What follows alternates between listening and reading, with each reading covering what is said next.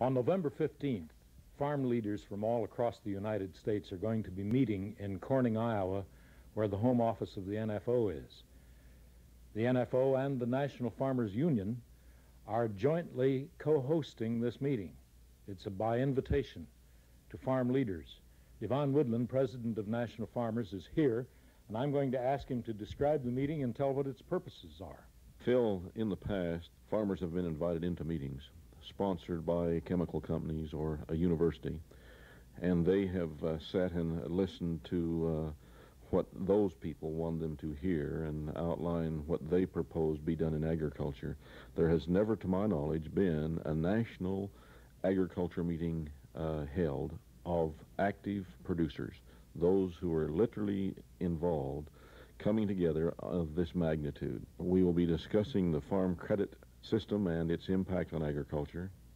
We'll also be discussing the Farm Bill because the direction will be pretty well cast at that time. We'll be discussing what's in it for agriculture. Then, of course, we must discuss the market and its impact on agriculture and how to protect ourselves in the marketplace. And we want to appeal to those who are the mid-ranged producers, those who have committed their lives to agriculture as a vocation. We would hope middle-aged producers, certainly recognizing the need for the older generation of farmers as well.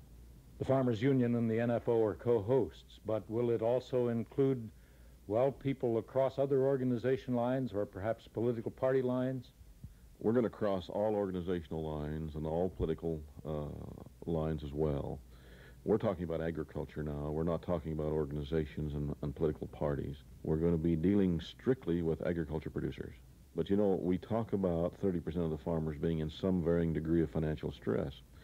And if something is not done very quickly, you'll see that number escalate. And we must not allow that to happen. We must simply avoid a continuation. We must reverse the psychology that's talking about foreclosure, bankruptcies, liquidations, this type of thing. And I think farmers today, more of them than ever before, recognize that they cannot avoid what's happening, and they are going to commit themselves to some direction.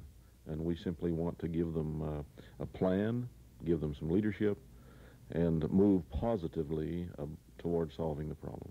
Devon Woodland, president of NFO. He announced the November 15th invitational meeting for farm leaders at Corning, Iowa. Crews in the country. Jack Crews speaks to us today from the Ken Hyman farm near Howells, Nebraska. As Mr. Hyman explains part of his operation to Jack, he refers to an NFO cattle rep whom he calls Clancy. That's Don Russell, whose nickname is Clancy Russell. And now to Jack Crews and Ken Hyman at Howells, Nebraska. Ken, would you give us some of your impressions? As far as the fat cattle division today, we have a good salesman in our area, or cattle buyer, and he uses 4 to 5 packers on a bunch of your cattle that are whatever quality in that. He might use 1 packer for one kind, one bunch, and might use 2, 3 different packers on another bunch. And I think as far as using a salesman like this, he watches the market a little bit closer than what we can watch it. For instance, this spring, what happened to me, I called him one evening, his first time I met Clancy, and he gave me a bid of $1 in the beef, and which I thought the market was going to go up, and he says, no way. He says, this market's going to drop, and I didn't listen to him, and 5 days later, we had $94 cattle in the beef, and so I got nervous, and I gave him a ring, and was ready to sell that, and no, he says, hang on, this market's coming back. So I think it was about within a week's time, he got me $97 for the cattle, which was 50 cents in the beef underneath the high that it got at that point. Then I turned around about 3.5 weeks later, and he had 95 in the beef, and I thought, well, that wasn't enough, so I hung on again. And what happened to me, about a week later, the cattle were 90 cents. And so I gave him a ring again. Well, he says, hang on again. He says, this thing may have an upturn to it. So it wasn't, I guess, a week later, he got me 95 for these cattle again. So what I'm trying to say is I think these other, using somebody else, that they have more of an insight on this market than what we have today. This is a typical farm operation. I believe you've heard some of the chickens, the roosters in the background. His cattle are in a lot. He's got a wagon full of chopped hay. This is truly an American farm. There's a black Labrador retriever standing right next to me. Farming, as we know it, it's been a good life. I hope we can stay here. Cruise in the country.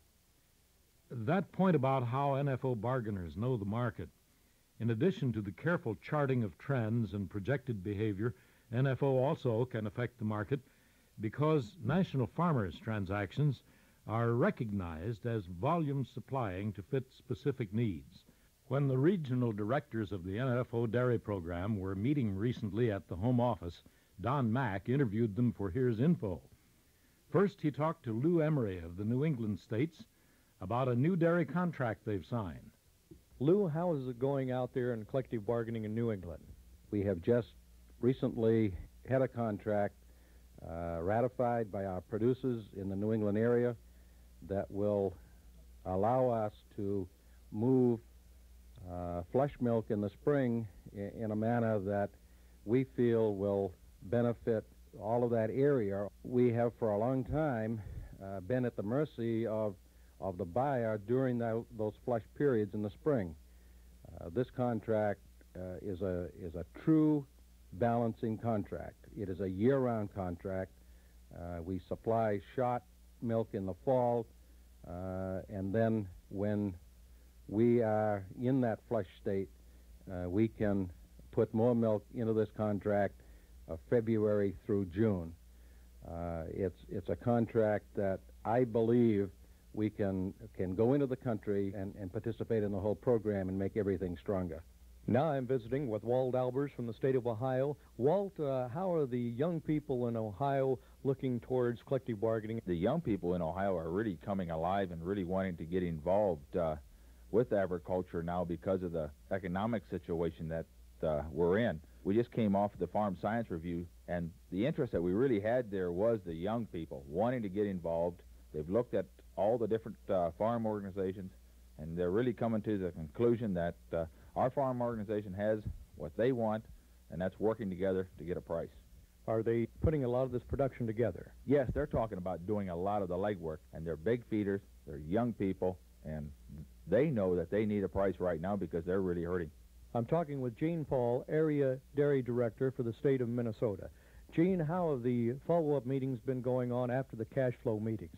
Don, they've been going very, very well, and we had a tremendous interest, particularly from the younger farmers who attended the cash flow meetings.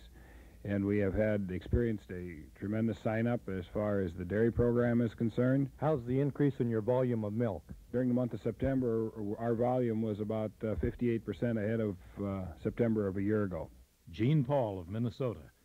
Don Mack for Here's Info talked to three of NFO's regional dairy directors: Lou Emery of the New England states, Walter Albers of Ohio, and Gene Paul of Minnesota. Today we present Dan Graff of the Livestock Division National Farmers. I understand, Dan, that you have an update report on volume in the collection points. Yes, Phil, I really do. I've got good news throughout most of the Midwest, including the states of Nebraska, Iowa, and Minnesota, and the state of Missouri. Okay, let's hear it. Both the hog and the slaughter cattle divisions set volume records in September, exceeding records made 3 and 4 years ago. New collection points opened included 2 in Minnesota, 1 in Missouri, 1 in Nebraska, and 1 here in Iowa. Howells, Nebraska set a national record of moving over 10,000 head in August, and St. Cloud, Minnesota moved an unprecedented 5 loads of cattle and 5 loads of hogs in the first week in October. The slaughter cattle's newest optional program on Holstein replacement calves delivered their first contracts in September. The calves are grown by the producer to 275 pounds, at which time our buyer takes delivery and trucks the calves to Texas feedlots, where they are fed to finished weights. I've been talking with Dan Graff of the Livestock Division National Farmers. We take you to the actual scene at Des Moines recently when a $500,000 check from singer Willie Nelson was presented to Devon Woodland, who chairs the board of directors of the Family Farm Defense Fund. This board will administer the expenditures. Woodland's statement, we think, clarifies the purpose of the fund and tells what it can and can't do. The purpose is to initiate litigation, if needs be, give advice and training to rural attorneys dealing with the issue, be involved in rule making that affects the farm credit system, and to protect the rights of owner borrowers in the farm credit system. We can't raise enough money to lift the debt burden that farmers are carrying, nor can we provide attorneys for each farmer or rancher. And so to initiate legal action, we're going to challenge the abuse. We're going to challenge some of the decisions that affect thousands and thousands of farmers. This is the battleground that we have self-chose. Devon Woodland, chairman of the board of directors who will administer the Family Farm Defense Fund. The members include Ed Anderson of the National Grange, Cy Carpenter of the Farmers Union, Bishop Ed O'Rourke of National Catholic Rural Life Conference, Tim Rage of the Farm Crisis Committee, and Sidney Beck of Women Involved in Farm Economics. They stress their determination to spend the money for the most effective legal defense of agriculture, with class actions at key points where legal loopholes need to be plugged. Remember the 1985 convention, starting December 2nd. It will be at Des Moines. The speakers will be John Conley, the country music star, Cy Carpenter, president of the Farmers Union, Sidney Beck of Women Involved in Farm Economics, and Ed Anderson of the National Grange. The sessions will be at the new convention center at Des Moines. Other features of this year's convention, the commodity sessions will be held sequentially instead of concurrently, so the delegates won't have to choose among those commodities in which that delegate might be interested. The Grassroots in Politics ball will be at the Savory Hotel, Grand Ballroom, and the final night's dance will be at the Marriott Hotel. There will be no county informational tape for December because of the convention, but your accounts will be credited. This report compiled and edited by Don Mack. I'm Phil Allen. See you at the convention.